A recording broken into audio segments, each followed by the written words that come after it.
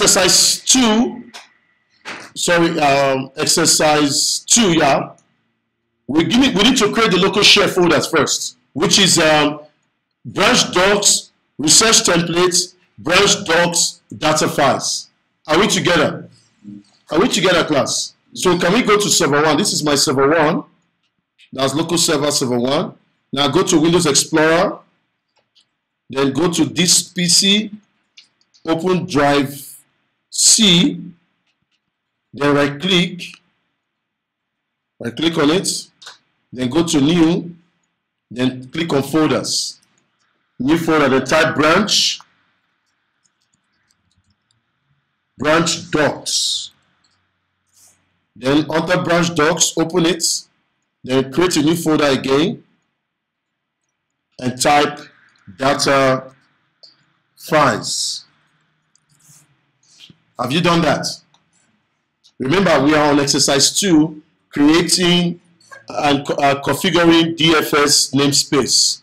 Now, on that data files, can you right click on data files? Can you right click on data files? Then go to property. Then you see the tab sharing. Click on the sharing tab. Then go to advanced sharing. You see where it says advanced sharing. Click on advanced sharing. Then say share this folder. Then go to where you have permissions. Then under everyone, read and select change. Then click OK. Click OK again. And you'll notice it's server 1 / data what? Files. Then click close. Now let's go and do exactly the same thing on server 4, which is the second server we're running DFS.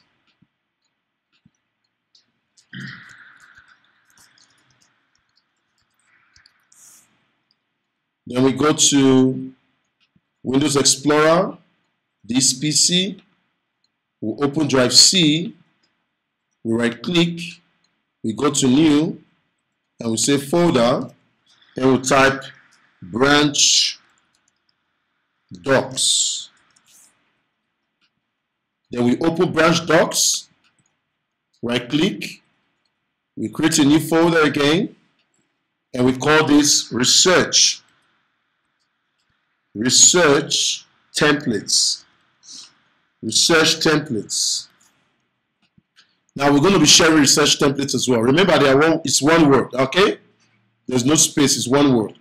We go to properties or research templates. We click on sharing. We go to advanced sharing.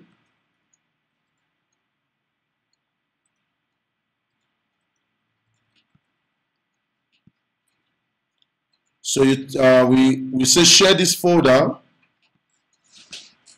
We call it research templates. We go to permission,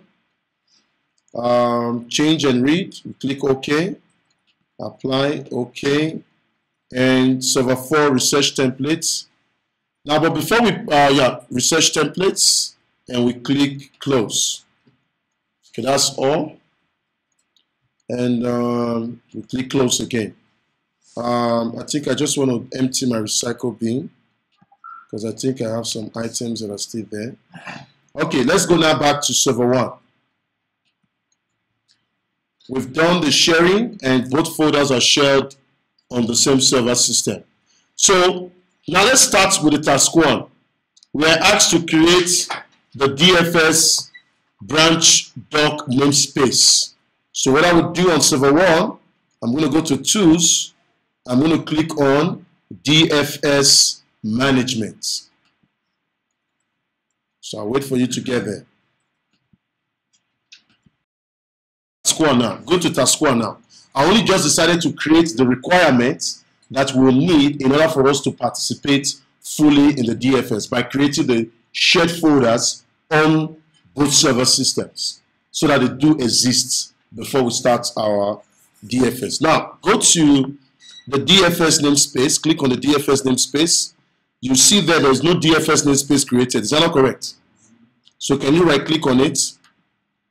Then say new namespace. New namespace. Now according to our lab practicals, we are asked that the namespace should be called server what? 1. So those of you know what your server, I saw that some of you called your server MCSA-SVR1. So that's what you should type there. Or you can click on browse, then you can go to your computer and type SVR1. Some of you, your server is MCSA-SVR1. So whatever name is your server, that is what you should type where I'm typing my server 1 now.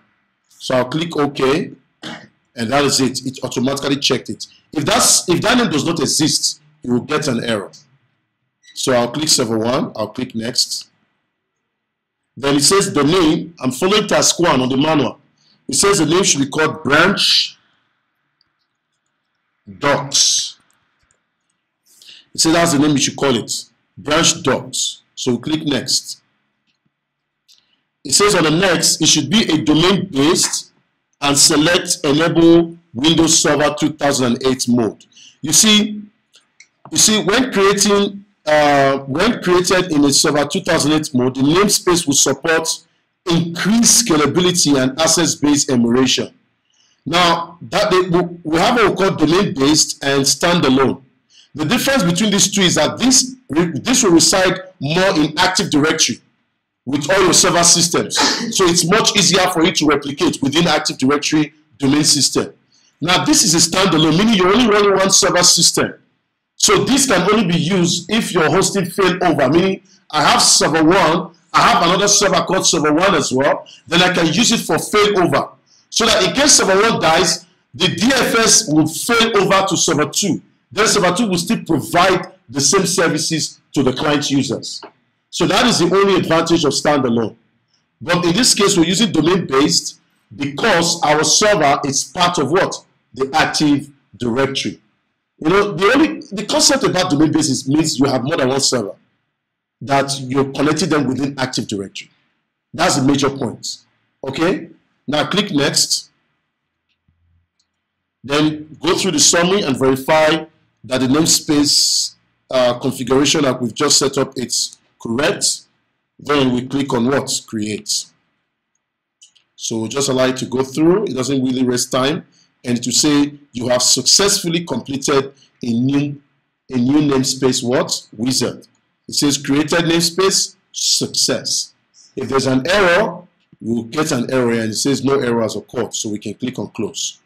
Guys, what we've just done now in task 1 is creating, on exercise 2, is creating a new namespace. So we're going to task 3. It said we should go to the property of the namespace and enable access-based enumeration for the branch docs namespace. You guys still remember what access-based enumeration means, right? Users will only have access to the shared folder if they are part of that permission. Is that not correct?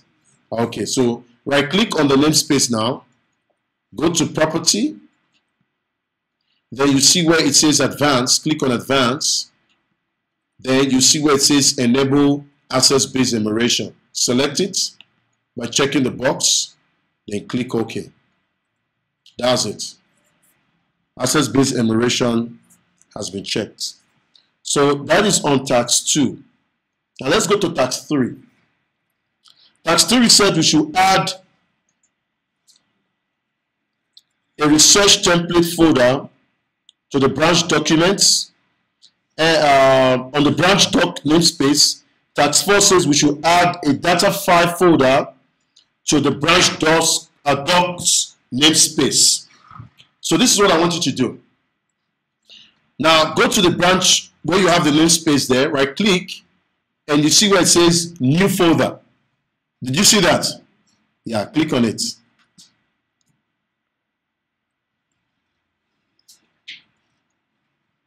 It's going to ask you for a name there on the folder. Click add.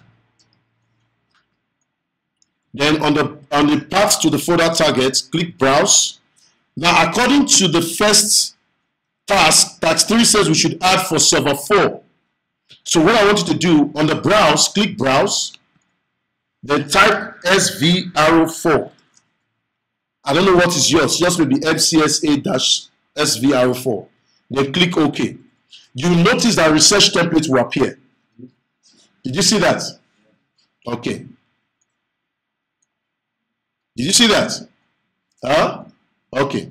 But before we proceed, I want you to go to the next task. The next task says we should create a new share. The next task says create a new share. So actually, we're supposed to create a new share, not to actually browse this. This is what I mean. We're supposed to click on browse, then I'm supposed to come here and create a new share. Are we together? Huh? So I'll click on browse, SV arrow 4. Okay, then click on new shared folder. It says the local path should be branch office doc research templates. So I'll come in here and I'll type branch docs. I'll expand, look at it, this is server 4. Now I'll expand drive C, you will see branch docs there. I'll expand it and I will select research templates. I'll click OK. That is the local path. So on the shared name, I'm going to type research ERESEARCH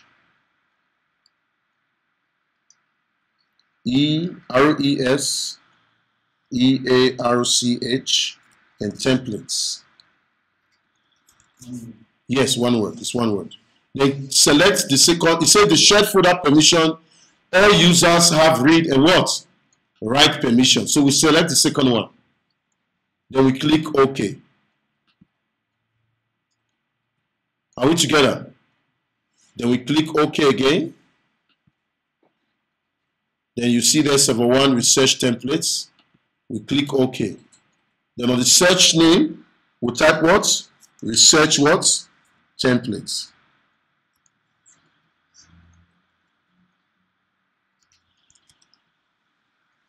Research templates. Well, I think I made a mistake in my words, so let me just correct that. Start the creation again. So right click, new folder. On the name, instead of typing the name here, go to add, click browse. Then we click browse now. We type server 4. Then click OK. It says there's no shared folder. Is that not correct? So we click on new shared folder. Then we give it a name, research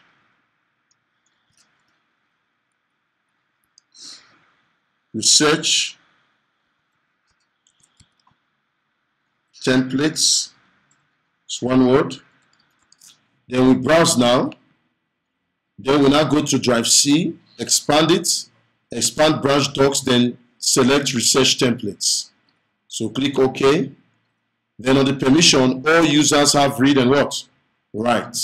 So we click OK. I think everything went through now, right? Then click OK again. OK. Then we come in here and we type research. We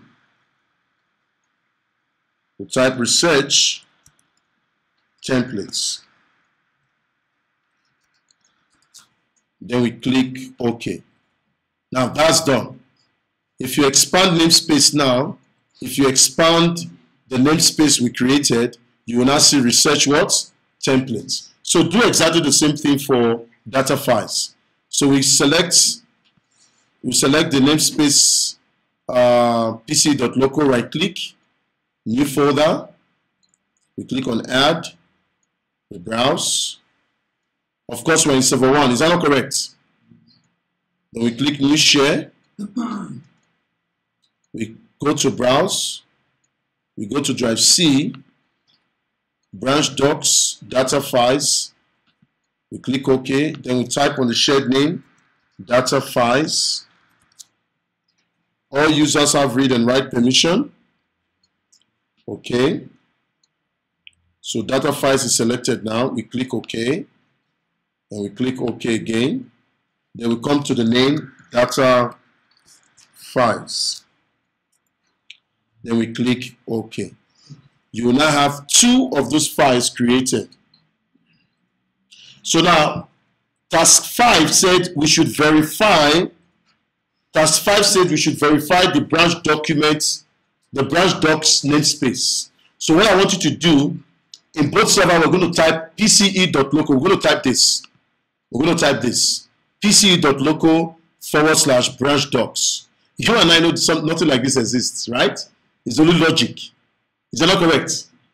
Remember, anything on the URL, any of the files you have / does exist on the network share, right?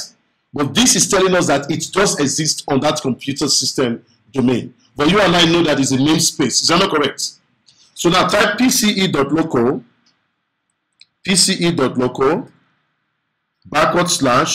/ branch docs, then press enter. Did you see that you have two files there? Data files and what? Research what? Templates. Is that not correct? Now you and I know that these are, did you see something like an arrow there? Like a shortcut arrow, right? Which indicates that these folders actually have what? A folder tag. Remember we connected it to a folder target, right? The folder target was the local files, the local folder on each server system. But we created a new folder within the namespace called data files and research what? Templates. Okay, let's go to server 4, then do the same thing. /pce.local /branch docs. When you press enter, it gives you exactly what? The same thing. So that we've done. So I'll stop here.